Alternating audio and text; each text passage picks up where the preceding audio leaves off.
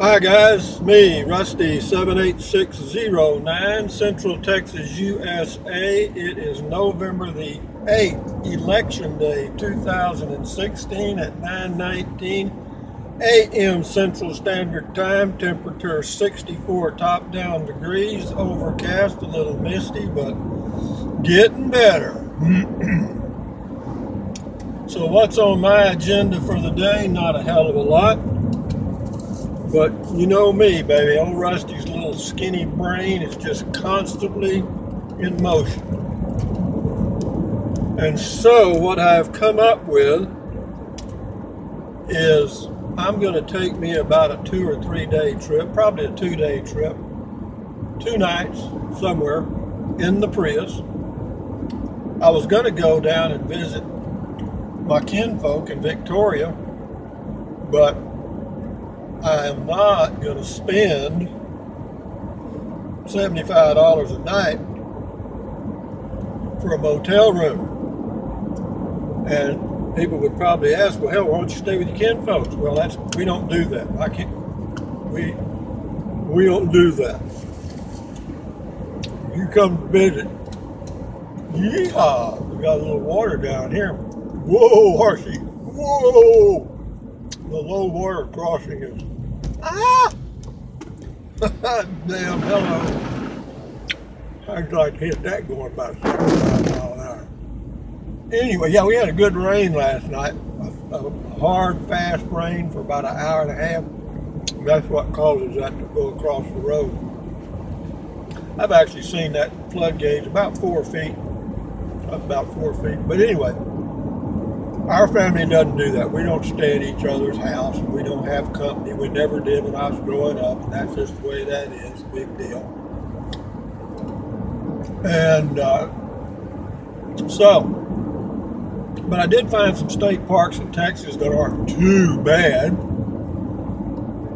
I found one that's $12 a night for a tent site. That's the cheapest one in the state of Texas. Cheapest one in the state of Texas. And where is it? Well, they got one in Goliad, Texas, and they got one out in San Angelo. I'm going to go to one of them, I guess. I'll probably go to San Angelo. I don't like to go down along the coast too much. And that area is only about 30 miles as a crow flies to Goliad, Texas. Victoria are about 30 miles from the Gulf, real humid, year-round. Every now and then they get some dry air, but not often. I lived there for 15 years, I know. But anyway, what else is going on? I got to go to Ace Hardware and get some reflective insulation for my rear window. My other reflective cover, when I left Big Bend Campground, I had it on the outside of the window. I just had it taped on, and I got up and it was dark in the morning. I got everything ready to go, and I overlooked one thing: my reflective insulation on the rear window. And I didn't even know I'd forgotten it. And the wind blew it off, and that was the end of that. Big deal. It only cost $1. Yeah, you can buy that stuff cheap, cheap, cheap. And but anyway, I got to looking at my air mattress, trying to figure out why it was losing air. And it was hard to figure out because I couldn't find the leak. I ran water over it, like you do on a tube or something to see if there's an air leak. I aired it up real tight, ran water over it, couldn't find a deal. And what I finally found was, believe it or don't, where you put the air in, there's a little valve that closes whenever whenever it's full of air, and it seals. It seals so it doesn't let the air out. Well, what had happened is, it looked like a piece of a pine cone or pine nettle had got on that thing and stuck, and it just didn't seal in that one little spot. So I took that off and cleaned that little rubber seal and it works perfect now. So I guess I'm back to the air mattress. The air mattress works okay, and it's just the right size. The downside of it is you can't keep the damn sheets on it. The bottom sheet, it just keeps rolling up. But I got an idea on that. We're going to wrap it for this trip and see how it works. I got a plan. But anyway, what else is going on? Not much. Take a little car camping trip, my Prius. Probably leave in the morning. I don't know. I'll go next week. I'm not sure. Just kind of, it's on my agenda. And I've got it down to an art now. I mean, it doesn't take me long. I don't have to do anything. You know what I mean? I don't have to, like whenever you're in an RV and you camp for a while, say a week, when you get ready to leave, there's things to do on the inside and outside. You got to put all your stuff away, all your dishes and stuff, and get them out of the way. It doesn't take long, maybe 10 minutes. And then on the outside, you got the unhooking and the jacks and all that crap to do.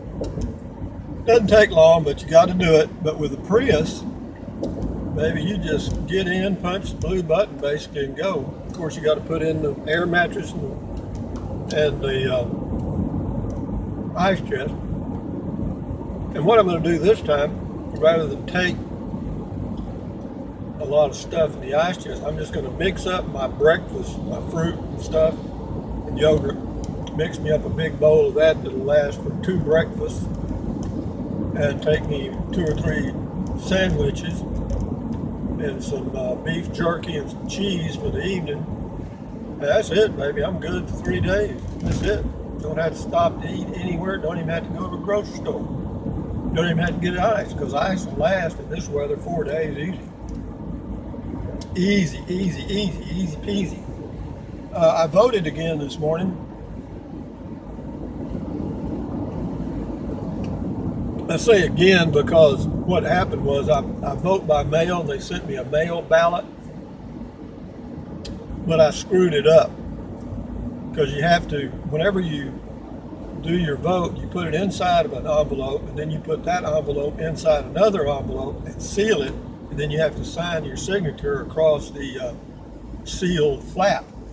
But what I did was I just put the ballot in the envelope without putting it in the other envelope, and so ended up I just threw it in the trash. But when I went to vote today, I had to vote provisionally because they couldn't find me in the system at first, and then when they did find me in the system, the lady asked me if I voted by mail, and I said, well, I was going to, but I told her what happened, and she said, well, have you got the ballot? And I said, no, I threw it in the trash. That's what I said. I threw it in the trash. And when I tell you I throw it in the trash, I throw it in the trash. She said, well, just a minute. So she made a phone call, and ended up they let me vote provisionally. I was the only one on the whole list, about 100 people said provisional voter. Anyway, I'm here at the bank making a large deposit. How are you today? Hi, Mr. Flight. I just need to make a deposit. Yes, sir. I hope y'all can handle it. It's a large deposit. Sir? It's a very large deposit.